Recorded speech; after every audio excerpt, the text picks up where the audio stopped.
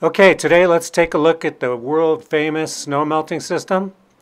And right now I'm checking the pipes. It's hot.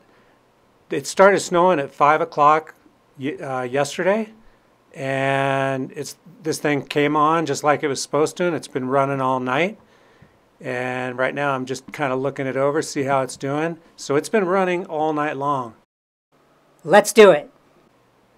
Okay, right here we go outside, and I can see right here on my truck that we've got about 5 inches of snow from last night till right now, maybe 6.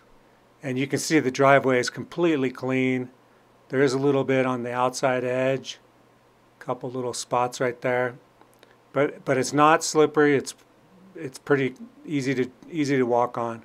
And this is a steep driveway. That was kind of one of the reasons I installed this system. Right here you can see the edge is really nice and clean. Right there is where the manifolds are, where the heat comes over there and then circulates through the driveway. But you can see the whole driveway is really nice and clean, so it's keeping up really, really well. And it's been snowing steady since about, like I said, since about 5 o'clock last night.